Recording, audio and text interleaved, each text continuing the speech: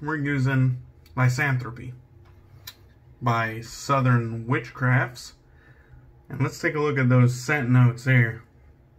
Fir, lilac, musk, oak moss, mildew. Mildew. Mildew. Actually, I think in this scent, I think you can actually pick out each one if you try, or at least I can. And the resulting fragrance, like Red says, I think it's a fresh, clean scent. Slightly floral. But I feel like the lilac and kind of like the fir, the lilac are pretty easy to pick up right off the bat. Like, you could tell it's floral. You could tell it has a little bit of green. But then the, like, oak moss, musk, I think that's more so like the body there. But I feel like you can pick each part apart. If you just take those 5 scent notes and you try to pick them out, I think you can do it.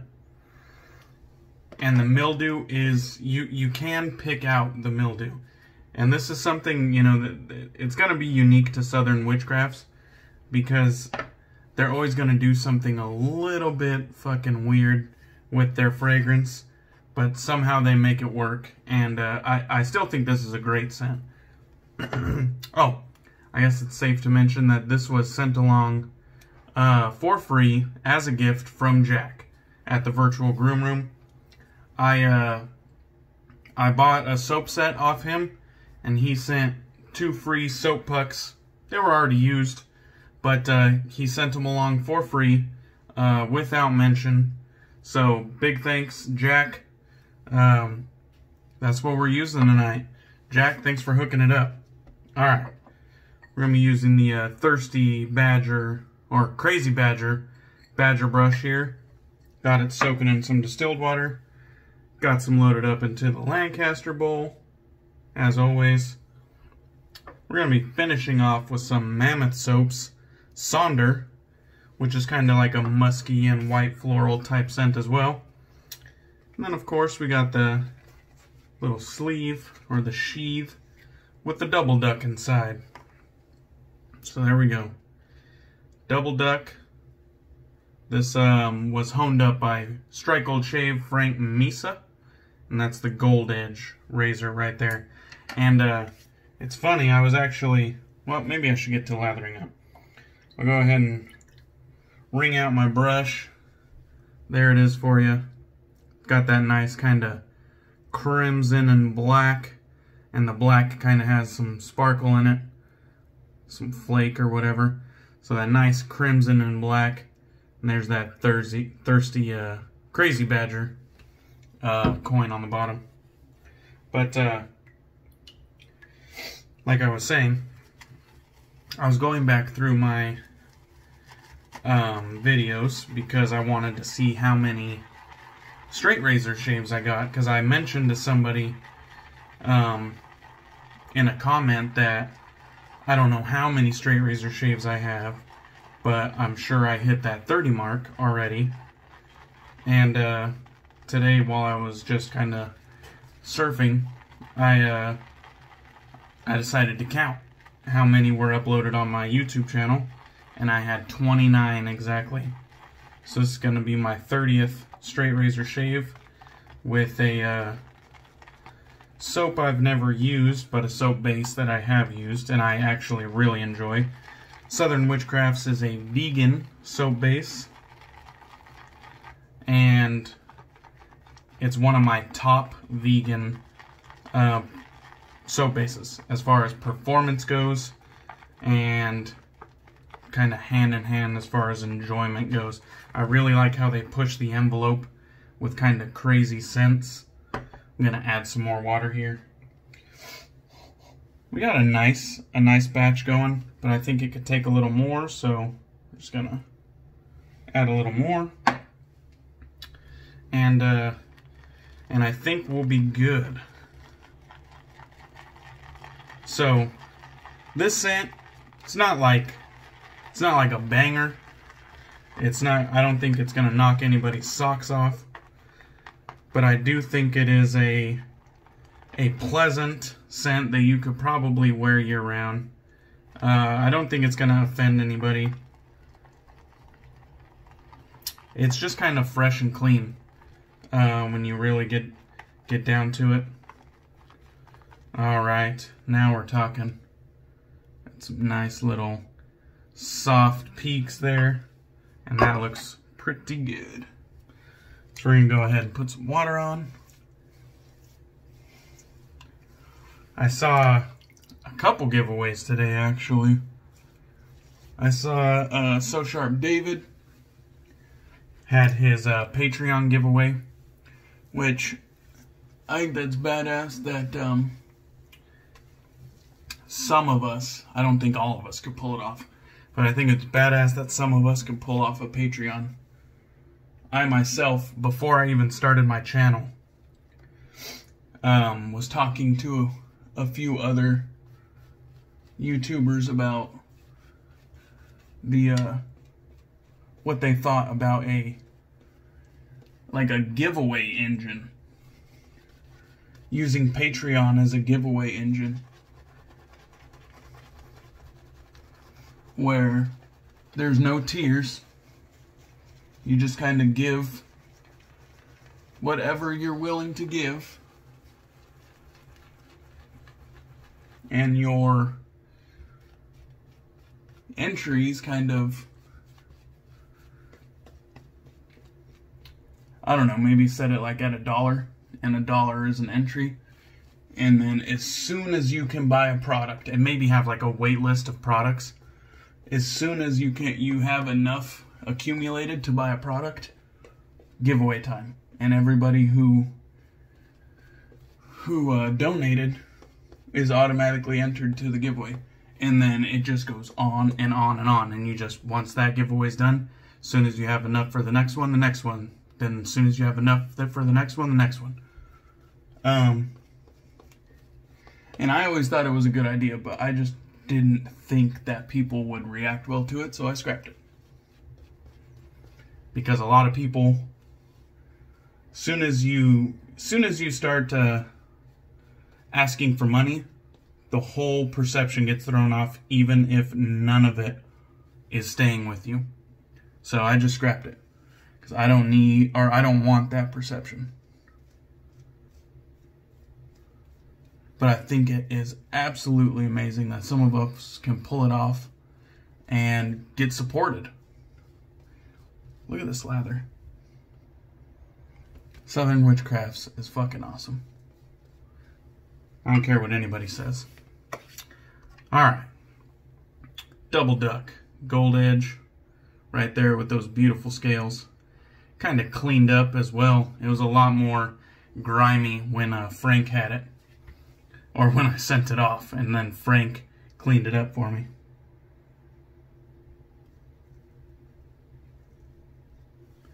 I don't know if you guys saw my IG Live or IGTV with Shaving with Chief.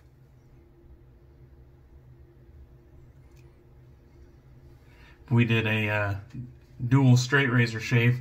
He actually bought a fake beard for the live. And I was showing him how to straight razor shave. Oh yeah, they're getting some hair off now. I skipped a day. I skipped a day yesterday. So we definitely have some growth. I was telling him when I do the kind of, I don't know what you call this, like the sideburn area, I just kind of roll the wrist instead of actually moving my arm. I just roll the wrist. I guess I should show it like that. And that's what I do.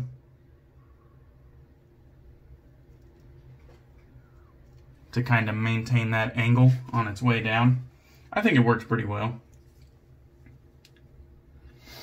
Of course, you know, there's traditional technique and then there's personal technique.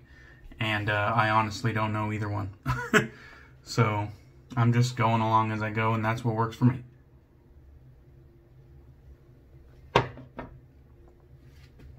Alright.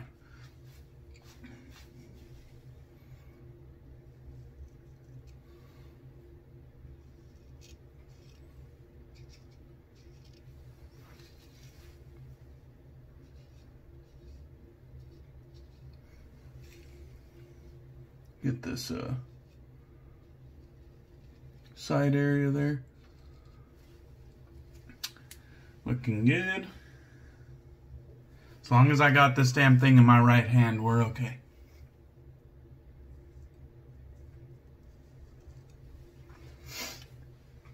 As soon as we make that transition, who knows what's going to happen. But actually,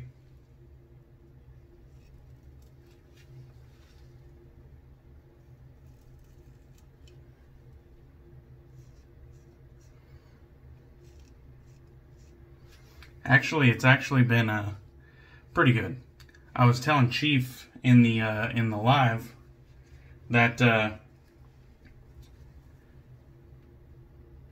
I don't have that same kind of like disconnect with say like DEs now that I've begun straight razor shaving.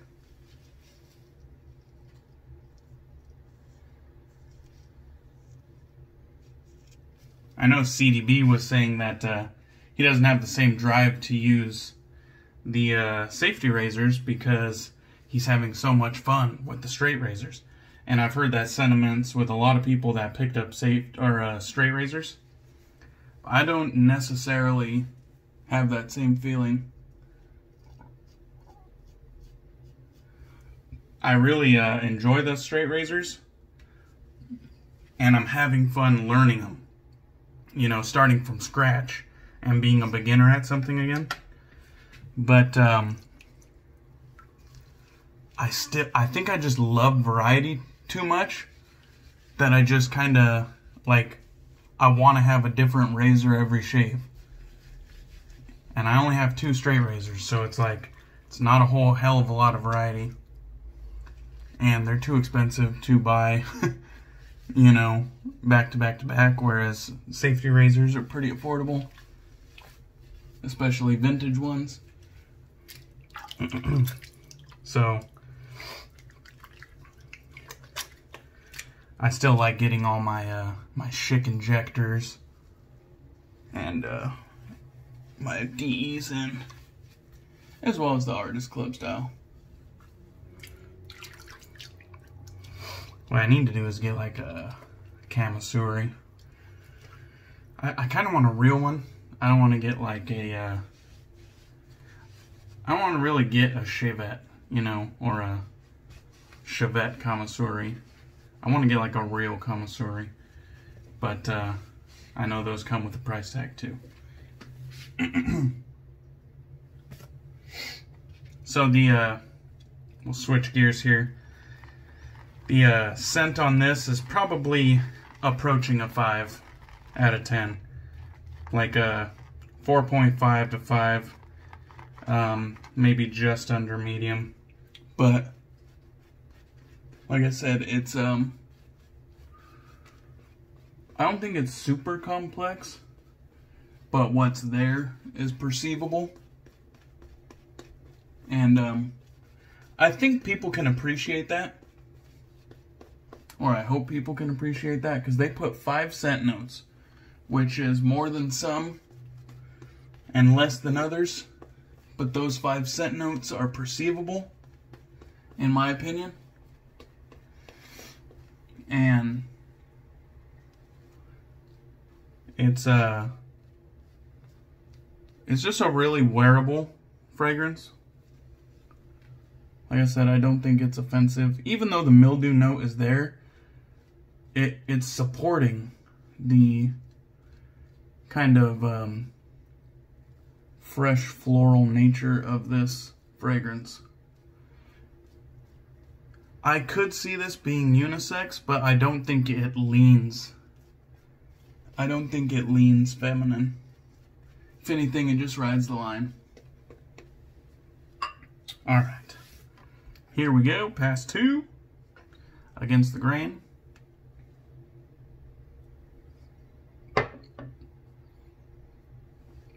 Gotta make sure you swish it in the mouth. Pull the skin and rotate the wrist, just like that.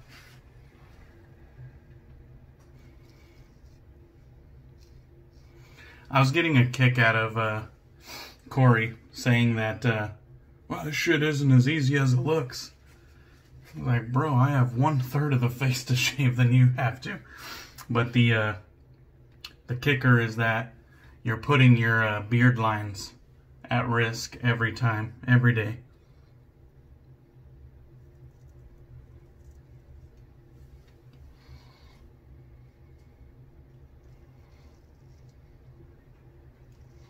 I don't think it's anything nerve-wracking, but if you're being reckless, you can definitely fuck those lines up.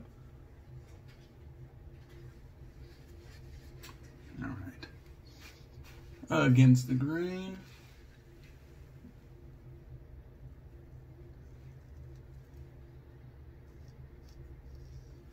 This Frank Misa edge is so fucking smooth. It's just cutting. I actually sent my my Viking shaving and brushes, my brush handle, to Frank for a hand-tied badger knot.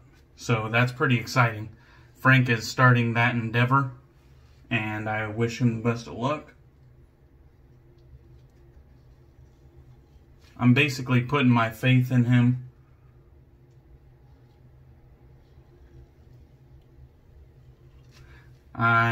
There's like no reviews out yet, you know what I mean?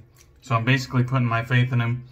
I really like his soaps, the products, the scents that he puts out. I'm a big fan of the Hair Force 1 badger knot that I have in my Grizzly Blade handle.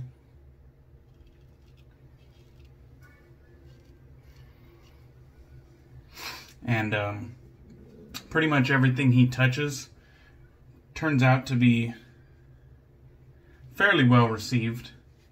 There have been weird customer service occurrence recently, but that's just all I'm going to call it, is an occurrence, because I don't find that to be the norm with Frank.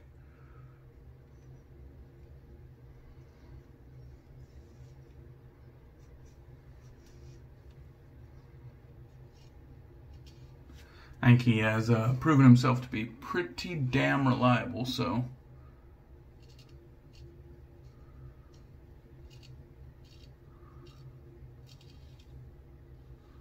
And don't just take my word for it. I mean, you can ask around. I think even in the case of that isolated occurrence, other people were saying that's uncharacteristic. It has to be some sort of weird circumstance going on. So I am just putting my trust in Frank that he understands these hand-tied knots before he started providing his service, instead of the other way around. You know, you don't want to accept people's money and not understand how to provide that service. You know, you want to make sure that you're gonna provide a quality product before you start taking anybody's money. And that was a damn smooth shave, a comfortable shave, no cuts anywhere, even though I did have some like blemishes. Just went right over smoothly. And I don't feel any hair. I don't feel anything. So Southern Witchcrafts definitely did its job. One of my favorite vegan bases right now. I really like Southern Witchcrafts. I'm looking forward to their upcoming collab with Australian Private Reserve, which is going to be, I think, kind of like their summer seasonal. And, you know, it sounds like it's gonna be kind of like a little bit citrusy, a little bit earthy. But honestly, you just never know with Southern Witchcrafts because they always throw a wrench in the scent notes that truly makes the buying experience kind of exploratory. You know what I mean? There's always something that is just like, what is that? What is that doing in there? You know, something that doesn't belong. And really, if you buy it and enjoy it, all you're doing is like expanding that like portfolio of scent notes that you have in your memory bank. And I'm all for that shit. So I'm really looking forward to their collab with Australian Private Reserve. What am I doing? Get that peasantry out of here. We got the Lancaster towel. No need to dry off with sandpaper when we have a cloud handy.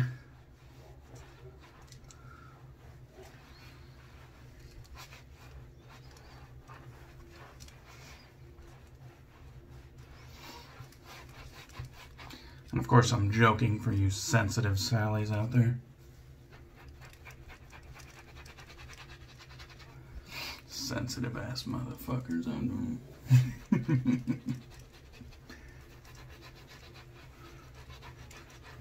Alright. Whew! And the face, the immediate post-shave feel. Gotta make sure I differentiate, because Lord knows, if I said that was the post-shave 2 seconds after drying off, someone would have a fucking seizure. But the immediate post-shave feel feels very hydrated and nourished.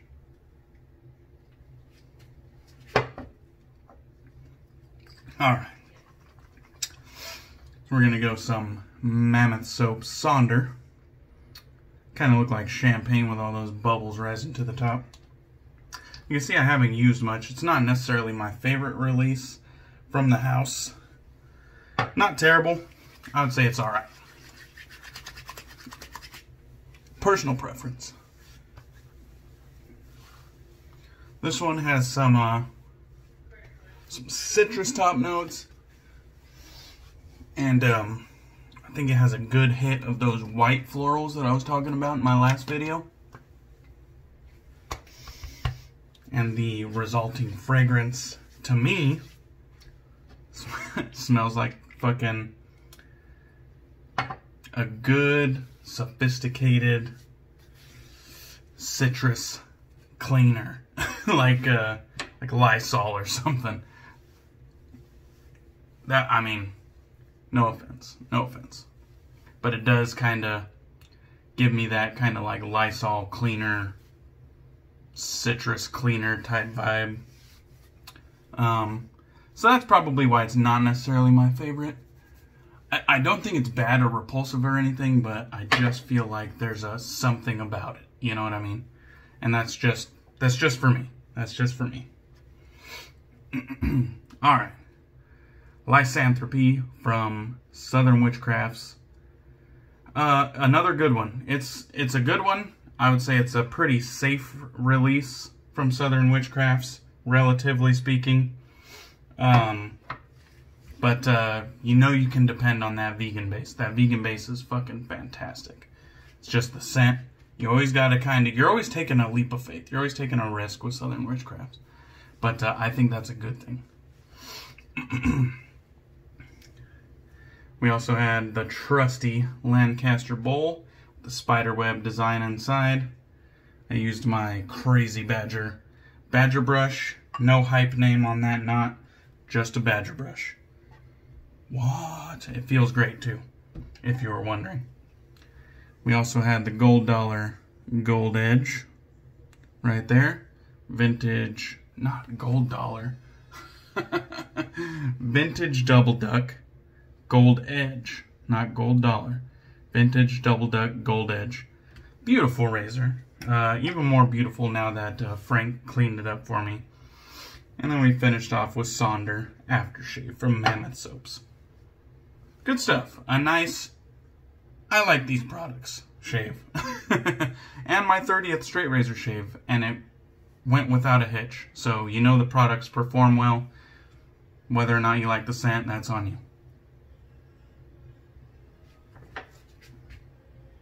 you. That's enough for me. Sneak peek. And we're out.